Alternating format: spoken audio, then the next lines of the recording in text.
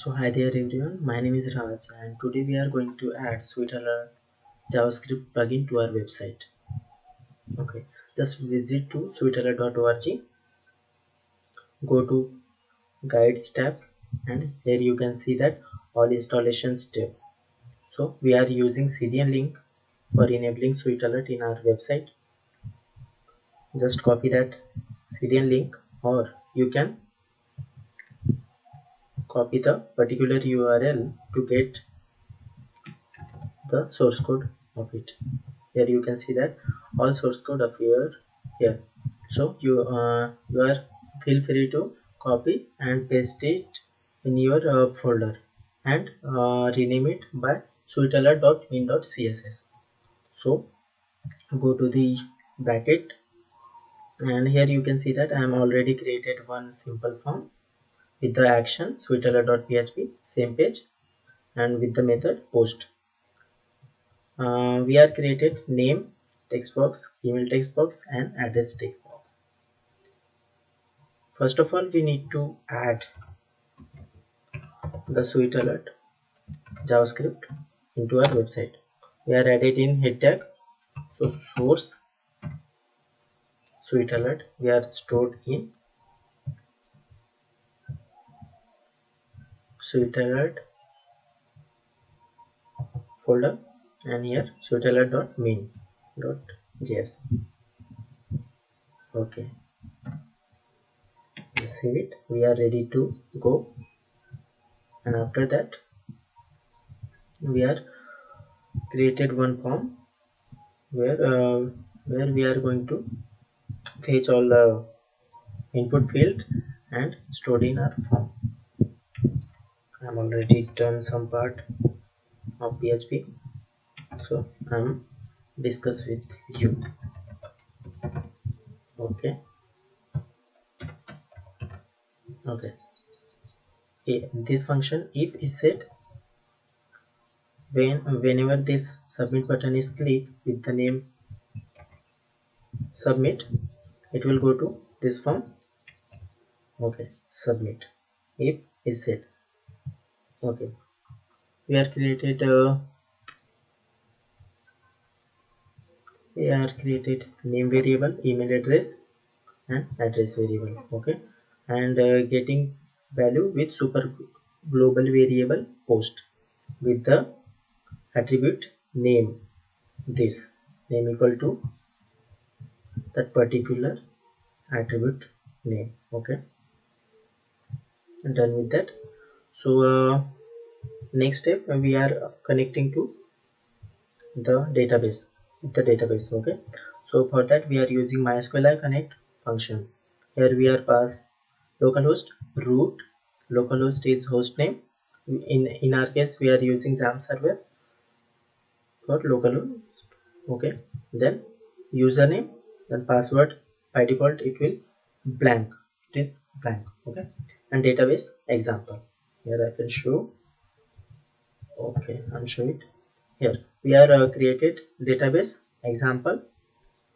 Here we are just created one table name is SWL. Okay, with ID, name, email address and address tables, sorry, columns. Okay, we are created one query for inserting. This is a simple SQL statement.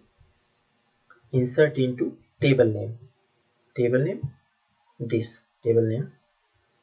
Okay, table name, this is column name of that database. Okay, this name, email address and address. Okay, and values. Values we are fetching from these variables, this three, this name, email address, address variable. Okay, same. For query run we are using MySQL query for running that query, where we are passing connection variable. Yep, this is and query, this query. Okay, then move to the next part. If we are first of all checking if not query run, if not query run, then echoing message echo error in insertion, okay. If we are not getting any error in insertion, we are going to else what here the main pop-up message or sweet alert come into play, okay. Just close it, okay. PHP, okay. Why I'm closing this, I'll show you just, okay. Just go again back to the sweet alert part and go down, just copy that particular method or function here and paste it here. When we are not closing that, this show error. For sweet alert enabling, this is a script, okay. This is a script, so just open script tag and closed after the SWL function, this sweet alert function. I'll explain in detail. If this query is not run, then error in insertion, this message is shown. If this query is run successfully and we are entering these values, name, email address and address into database, then we are getting this successful message, okay. Done with, okay. We are forgot that closing the ESET function here, finally last, okay. Save it, go to your where you are stored your sweetalert.php file, just refresh it, okay. Try for dummy data,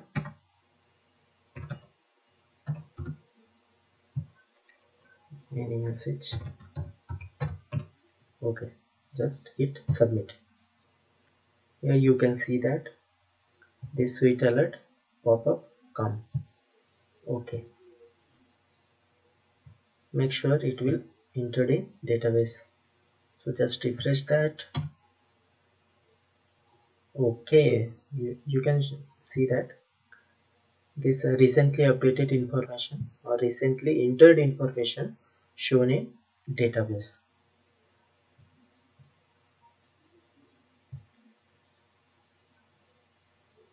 okay. Yes, this will, it will work correctly.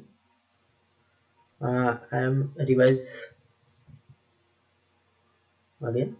First of all, just go to the sweetalert.com, okay, and just copy the CDN link or source code, okay. Then back to the, in our case we are copy the source code and include in head tag, okay. Before we are use the sweet alert function. This is a basic PHP script for insertion, and if this query run is not successful, we are getting the message is this error insertion, okay.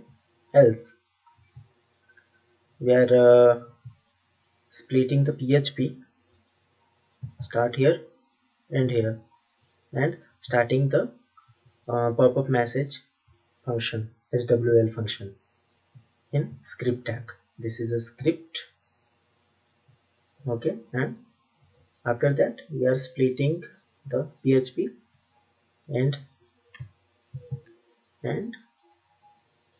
else end, and is set function is end. Whenever button is clicked, is set function is start.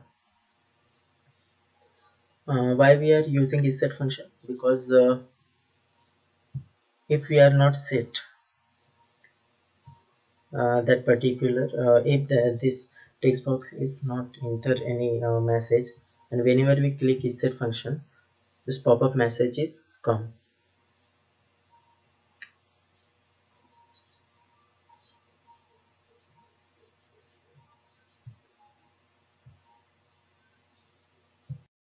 So finally, thank you.